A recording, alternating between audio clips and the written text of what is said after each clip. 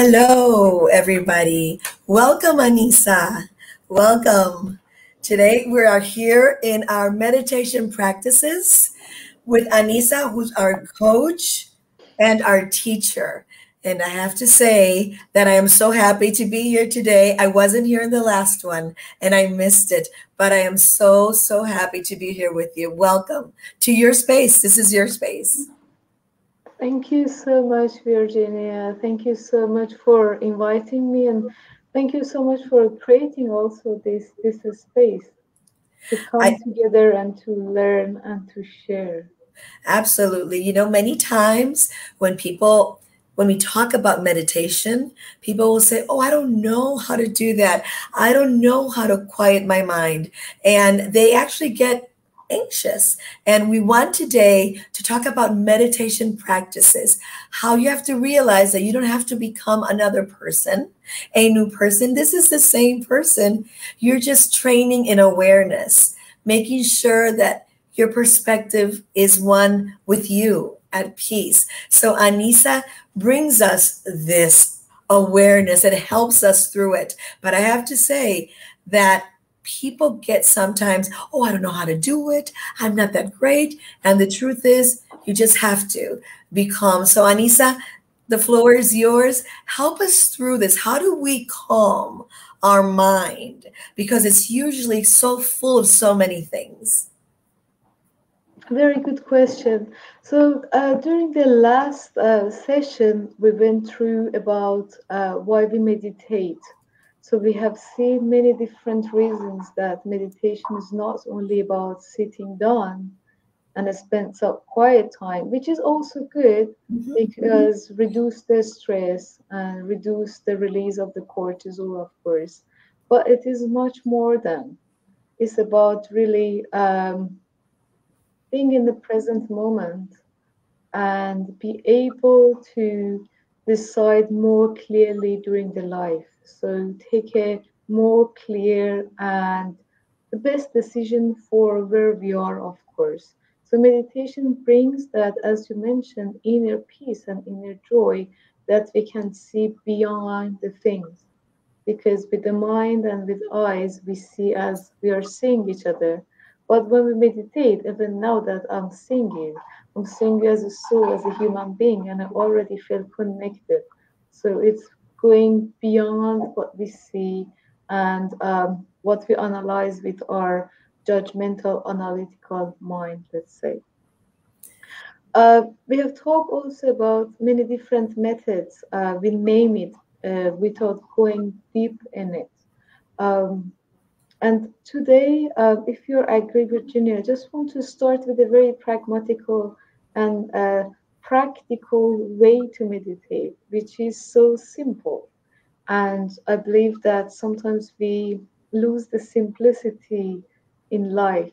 We go and we search for difficult things, or we find attractive, very difficult, or luxurious, or some far things attractive, and we let go of it is what is simple of what it is really already there. What do you think? Shall we do that? Let's do that. Yes. So I'm just thinking if I have my ball here. I'm not sure if it's working with it. Okay. So in different religions and different philosophies, um, we have a ball or we have a bell. So a very famous, let's say, symbol in Christianism is it's a bell. It's a church bell, right? Right. And basically, the intention of all this bell or the ball is an invitation for take a moment and come home. And we forget that, right? We hear it many times and we forget that. So, with this ball today, with this, let's say, invitation, I would like to invite you to play and invite you to take a moment with your breath. Just a very little simple practice. So, wherever you are sitting in a chair or on a floor, that's totally fine. And the most important thing is that when we start practice meditation, we are not waiting for anything. We don't have any expectation. And the goal is just be there, to just be in that moment and to see what comes. So it's a moment of hearing. So I'm not sure how it's going to work with the sounds. I just want that you sit there. Not sure if you can hear it. Mm-hmm.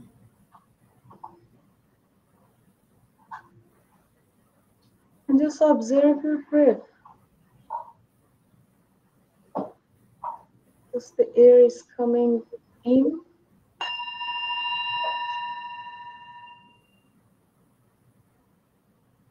and observe that you're releasing the air and you're exhaling. You're breathing in slowly the air through your nose. And you're exhaling very slowly. And you can bring your focus on your breath anytime that thoughts come.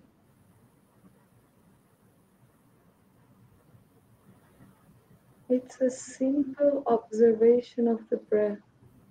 You're not forcing it, you're neither controlling it.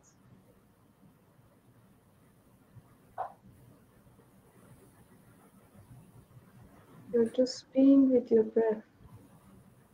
Ah, I'm here. Hey, hi, I'm home. And the thoughts come, and that's totally fine. We are a human being, so we're not avoiding our thoughts. We're just taking some moments for ourselves to be. And if there are some major thoughts, we can also observe them and sit with them.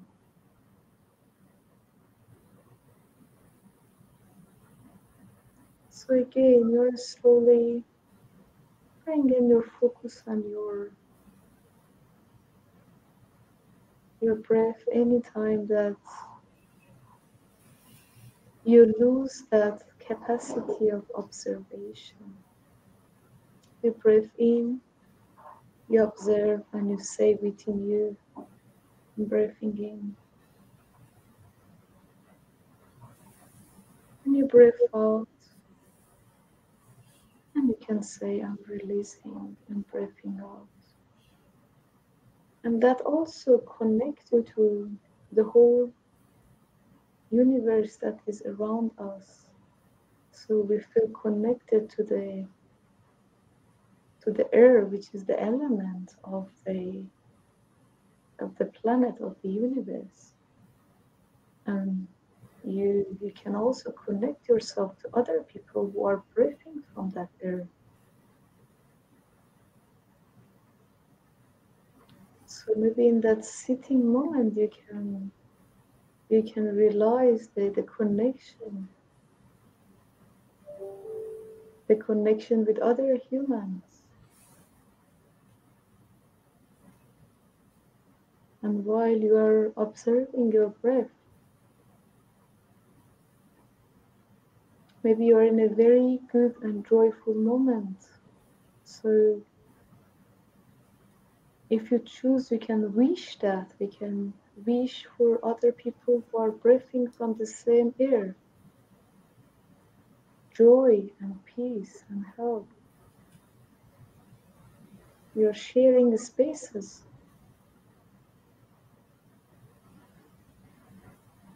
And if you're in a difficult moment, you can also see yourself connected, and you can remind yourself that it is a difficulty which is human, and other people who are there, they have been through that difficulty, or they go because it's human. It's a very friendly practice and also compassionate. We're just sitting with ourselves, observing our breath.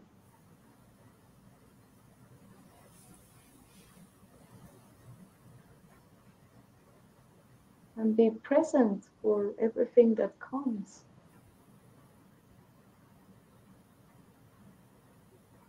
So we are holding a space for whatever comes to see, okay.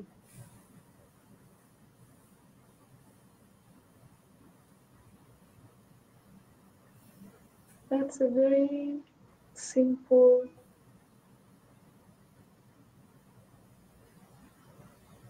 and powerful practice. I'm breathing in. I'm here in this world.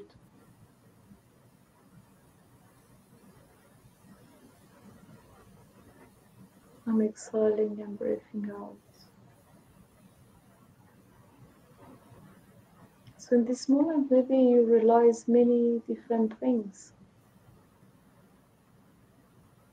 You can notice your body, you can realize how wonderful your body is working.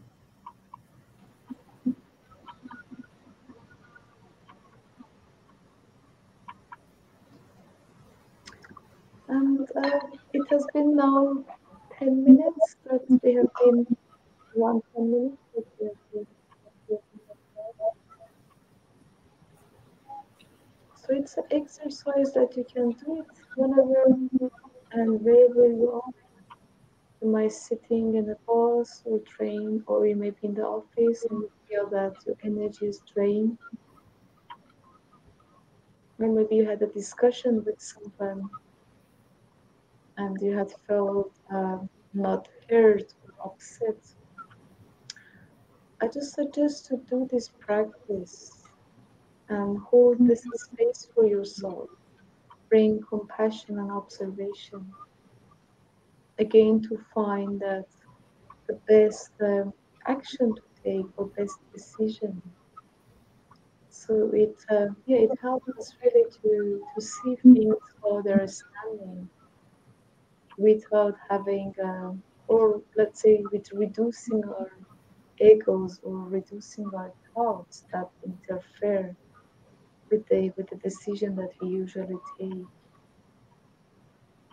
And after that, we can just we can do it sometimes with open eyes. And if your eyes are closed, you can slowly open them. And sometimes I like to write down what comes in, right, during the meditation. Ooh. I could have stayed like this for an hour. It was great. I could have stayed like that. But thank you for reminding me to open my eyes. So that was beautiful. And thank you so much, Anissa. So now we have Anita and Jocelyn. And I would like to start with you, Jocelyn. How do you go about meditating? What practices do you do? One of the very simple things I started off with was walking meditation, actually. So for me, I use meditation as a form of relieving my stress. So the walking meditation helped me tremendously in that particular area. Another one that helped me tremendously in terms of turning inwards is what I call the candle, what our Dr. Masters actually from his dynamic meditation series, he taught us about the candle concentration meditation. And so that one actually helped me to turn inwards into myself. And that's where I get all my answers, where I get relief from pain sometimes. So this are the two that is particular, very fun. I'm very fond of those two. Yeah. Wonderful. Wonderful. And Anita, I'm so happy to see you again. Let's be on the same space. Well, so good to have you here. So let's talk a little bit about what works for you and how you've seen that this has helped you, right? These practices. Oh, they have. Well, first of all, hey everybody, and thank you, Mar, Anissa. So good to see you, Reverend Jocelyn, my sister, and thank you, Virginia. Yeah, meditation is one of those that I've gone through the gamut of them because it is, we think 60,000 thoughts filter in our head, in our mind. So of course it is discipline and dedication to learn to quiet the mind. Well, going through my travels and accepting meditation, I was one who I started meditating, and I would say, oh, you really don't need it. That's one of those things, you don't need it. And then I would stop and then notice that, okay, energy has shifted in my life. I mean, for real. So then I would begin to meditate again. So now it is a standard practice with me. Meditation, I keep in mind, because I've read many different books, yoking, the difference between prayer, talking with the creator, universe, or whatever, contemplation, staying in the moment, just being aware of the now, mindfulness. Meditation is receiving from the universe, the creator. So for me, sometimes I use mudras. Okay, I use the mudra, the energy, as an energy worker. Walking, as Reverend Jocelyn said, I'll walk. This is the last time that I walked, not too long, in doing my meditation, because receiving can be from all places, like receiving from Anissa, receiving from you, receiving from Reverend Jocelyn, receiving from Mark. Well, one time when I went for a walk, I received information, because that's how I say my walking, God just speaks. That is just so clear sometimes with my eyes open, not necessarily my third eye, but our visual, not the metaphysical, going beyond the physical, but the actual physical. And when I'm walking, I happen to look up, my spirit said, look up. And there was a soaring eagle, just soaring. And I knew that was, when I saw it, and I didn't have my camera, but then I felt right then and there, I call it a feel heard. I knew then that the message from the universe was that I thought of sisters helping sisters spread their wings and soar. And I knew then, and I came back in our group, I said, y'all, we're going to be straight. We're going to be fine, because this is the on and popping. Because, so that was an actual experience for meditation. And then I also have, I have something called the garment meditation. And every now and then on my Vibe and with the kids, I'll go on and share with people about how, use your fingers as energies, that kind of thing. And then the guided and visual. But my thing I try to share with people, meditation, again, is receiving. We cannot receive if our mind is cluttered. If we are hearing externals, it comes a point that we've got to let go of anything that is external, so that we can actually receive what is on the internal. Because meditation is receiving. And it's like, if I'm talking and you're talking at the same time, I'm not hearing you, you're not hearing me.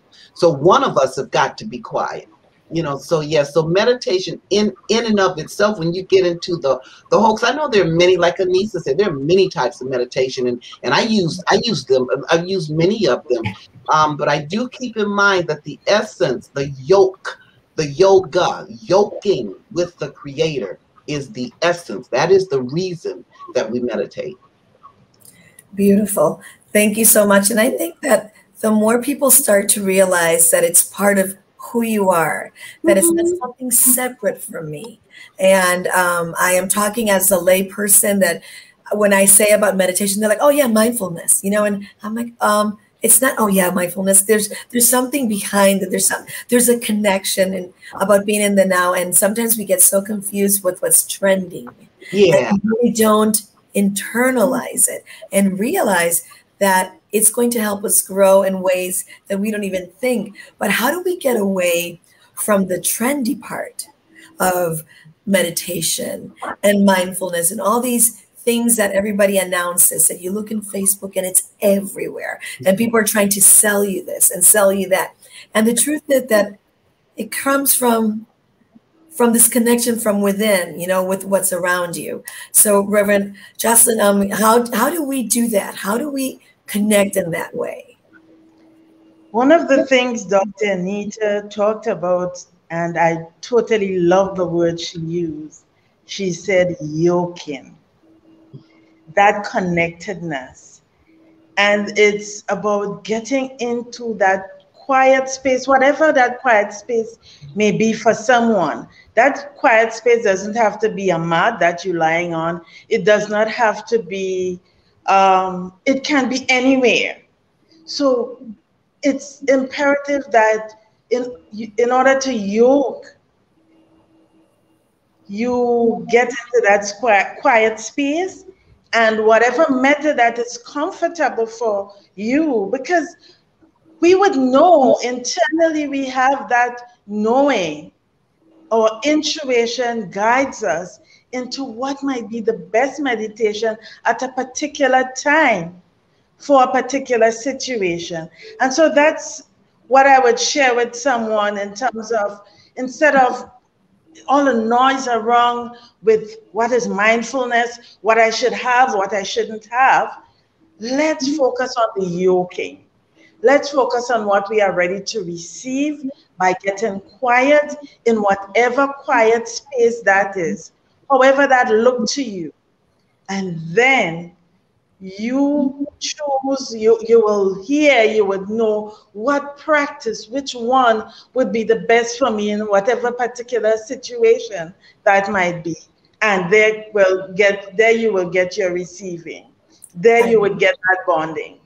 I love it. I love it. You know, I read recently that in some countries, instead of putting children in timeouts, they're teaching them to meditate. And what they've seen is such an amazing growth in these little people. So, Anissa, how do we involve? How do we do it as a family? How can we really help our young children and our young teenagers start to really practice and see it as something they can use to continue within their power? Because I've seen and I've read about powerful results. How can we speak to our children and involve them in this?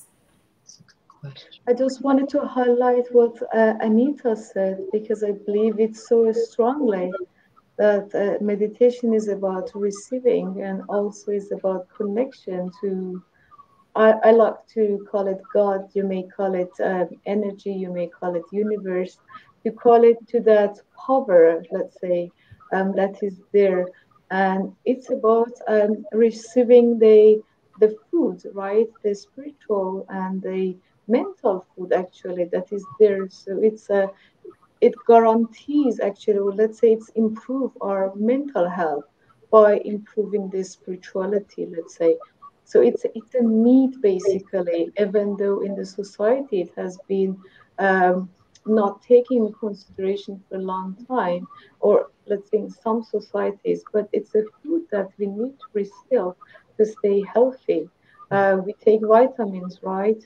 So it's something that our system needs. So meditation and praying is something that our system needs, and it's the true of the it's true. So it's something that one needs to, as Jocelyn said, to see what is right and what is the best for you. And even if you see something fancy, you want to try that, maybe that works for you. So don't have judgment about that and go and try it. Maybe that's something that brings you the, something that you have never tried, and it's, yeah, that's nice. You mentioned about so thank you so much, Anita and Jocelyn, for these two very important points that you remind us that meditation is receiving, and it allows us to this. I see it as a channel, right? As an energy healer, I can measure the channel, and the channel is just between you and the God and universe, whoever. So when you open it, you can receive, right? We don't see it, so sometimes we don't take it to consideration. And Jocelyn, thank you so much for mentioning that we need to find the best meditation for us. Going back to your question, Virginia, I believe that the parents are the best example. So we do what our parents do, let's say at home, at least when the children are small. I remember my grandpa, waking up maybe at 5, 6 o'clock in the morning for praying and meditation. So I have his in my mind, and my mom praying for each event, and not only in the difficult moments, but just the daily praying. and then you want to do that, right? I see my niece, she's 3 years old, and when she's with my dad, so with her grandpa, she likes to read book. Why? Because my dad is reading continuously books, right? And when she's with my sister, she wants to play with the phone. So I'm like, oh my God, she's the same child, right? So I believe that parents, they have a very big influence and impact on the child. So you cannot say, oh, my child is not in peace or she's not calm. Of course, a healthy child needs to be energetic, right? As we all have been. Uh, but to bring that, if you like, that your child meditate or do something, it depends on you as well, because it was like they how do you say, they do what you're doing, so they're just a little of you. And if you're doing yoga, if you're painting, my niece is painting very nice because my sister is a nice good painter, so she wants to paint like crazy. She sees my sister and she likes to paint. So whatever we do, really, we influence and impact our society. Uh, so I think that we can start with ourselves. That's the most important things. I see my husband, he had his meditation, of course. He used to go to the mountain for meditation. And now I see that he has more quiet moments for himself at home. So I think once we started with ourselves, we can bring that little by little um, to our family, and then family is small organ, small cell of the big community. And then we start to, how do you say, transfer. It's contagious, right? Like the other things. And I think that we're going on the right direction. For the longest time, we would think that spirituality was somebody for certain type of people with certain type of gifts. And now we finally realize that we all have that gift, that we all receive, and that we all are energy. And I, for one, am so excited to be here because we talk about women and their children and how much mothers and women, even when they're not their children, you nurture. It's our nature.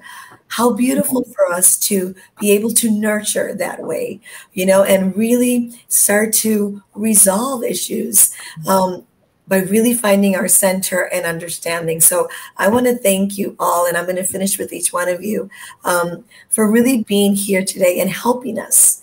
The person that's out here saying, oh my God, life is so difficult, saying, you know what, you're part of everything. And the moment that you can start receiving and you internalize that, life starts to look very different. And there's no perfect way of meditating. You just practice it every day, right? But talking as what I hear, even the stress of meditating correctly, I'm like, you're not supposed to be stressed.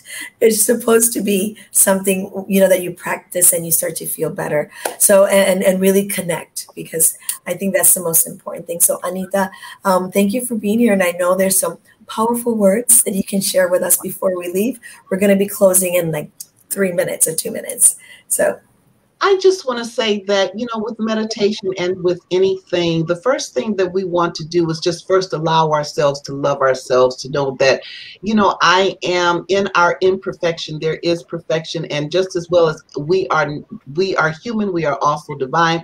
And it is okay to tap into ourselves. It is okay to find out some things about ourselves that we may want to change, because a lot of times that's what keeps us from meditating, because we don't want to get into our own thoughts. We don't know about our own thoughts because we're insecure about our own thoughts. And just to know that, hey, you know what? I am powerful. I am who I am. And it's okay, whatever that I'm going to do, that I am worthy, deserving, and enough to go within myself to receive those answers. Wow, definitely. How afraid are we so many times to really dig deep, and really connect with who I am. That was me. Jocelyn. Yes, with me. Jocelyn. And with that, we got to recognize also that oneness, knowing that we are one with each one, we are one with nature. And so there shouldn't be a fear, but rather that ability to tap in and to receive. So that's what I want to leave folks with. Think about the oneness. Thank you. Beautiful. Thank you so much. And that's so true. We are one. And Anissa, then our farewell is with you. So go ahead and leave us with your kindness and your words at this moment. I feel like I am in a very nice space right now. I feel very, very, yeah, right? Go ahead, Anissa. Thank you so much. Thank you so much for creating this space. Just to come, adding to what Anita and Giselina said in the same, let's say, path, take it with curiosity and with a smile. And yes, I just would like to add this one. Take it with curiosity and a smile to say, okay, let's try that. It's like new food. Let me see how I like it with no judgment. Absolutely. And I love that we're ending with no judgments, and how we need to internalize that. No judgments towards ourselves. We're so hard on ourselves so many times. And this is particularly the time when you have to really own who you are, own that power, and really be curious about it and try what works for you. So thank you all so much for being here today. We're looking forward to our next session, but it was really wonderful. Thank you, Anissa, all the way from Switzerland. Thank you, Dr. Anita, and thank you, Jocelyn, for being here. Thank you. I've enjoyed myself. Thank you, Anissa, Virginia, Reverend Jocelyn, Mar. I love you all. And Mar, bye-bye. Thank you, everyone. Thank you. Have a nice evening. Okay. Bye-bye. Bye-bye.